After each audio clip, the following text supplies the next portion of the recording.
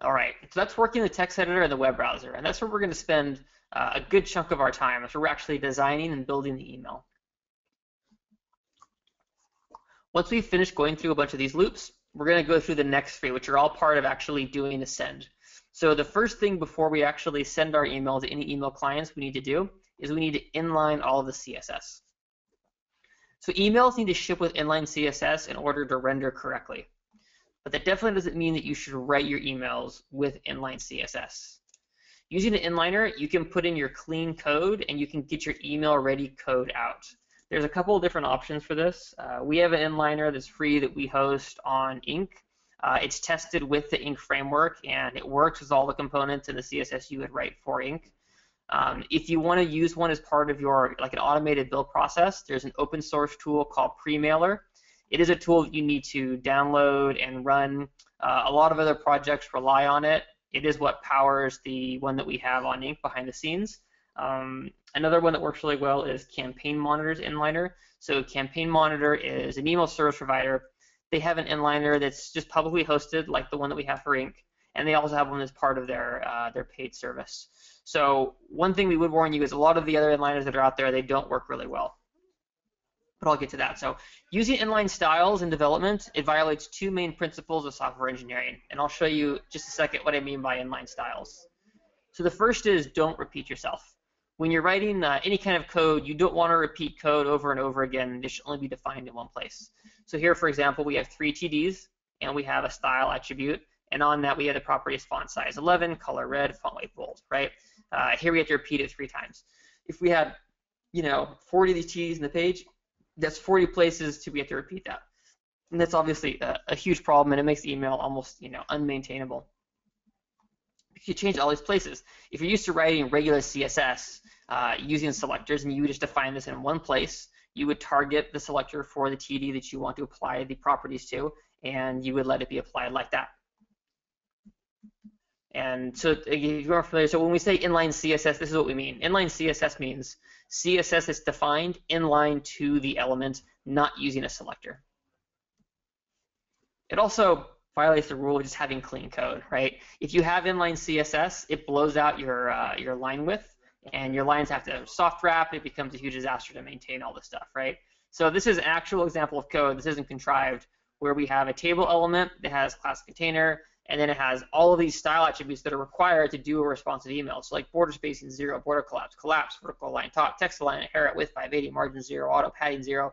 You need all of these things, but then it makes the stuff absolutely unreadable. So we've seen a lot of emails that people write with inline CSS, and as soon as this CSS gets inlined, you can't even read it anymore. People stop editing it. You can't find out where the tags start and where they stop, and it's kind of a huge disaster. If you're not using inline styles, it also lets you have shared styles, such as a framework. So say, for example, you're using Ink, and you write your email based on Ink and the styles that it has with it, and then later you want to upgrade Ink.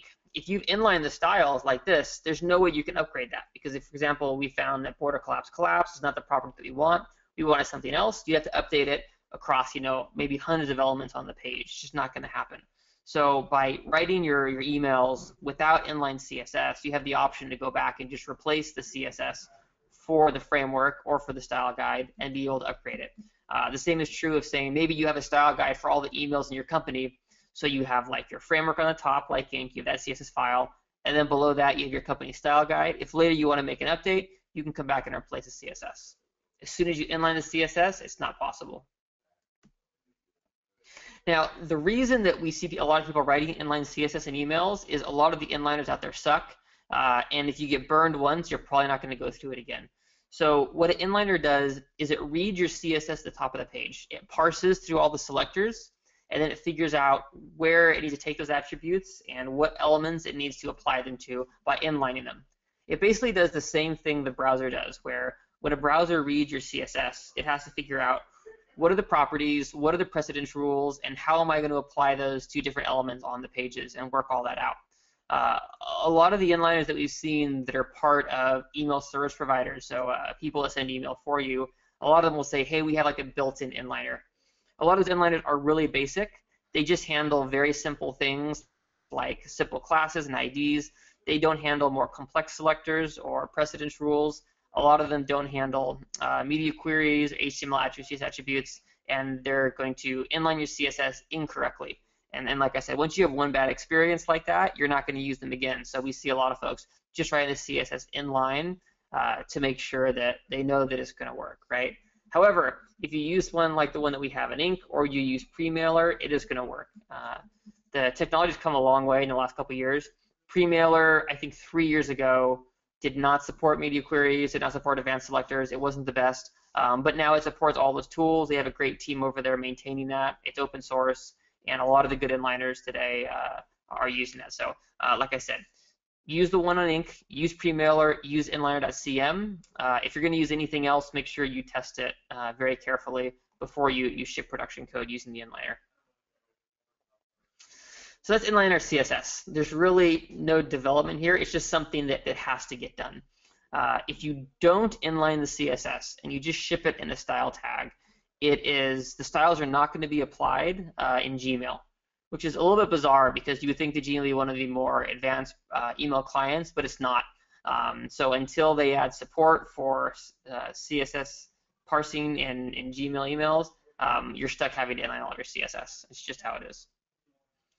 Okay.